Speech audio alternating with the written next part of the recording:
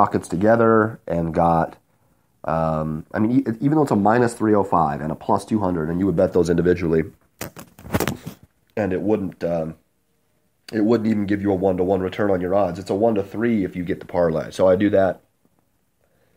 Add that together with my San Antonio Spurs, Cleveland Cavaliers parlay as well, and then you get that at 1-to-1 odds. Are pretty damn close. A little bit worse, but pretty much 1-to-1 odds, and that's a pretty fantastic little setup there. Also, do watch out. Houston could come out and shoot the lights out and win the game tonight. I don't think Toronto really, truly. They'll be in the game. They could win it, but even at a minus 305, 3-to-1 odds, I think are pretty damn good if you're rooting for Cleveland in this one. Alrighty, this is going to bring us to the end of the show.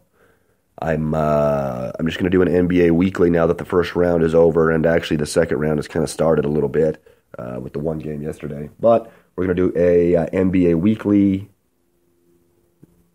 bi-monthly version, first round recap.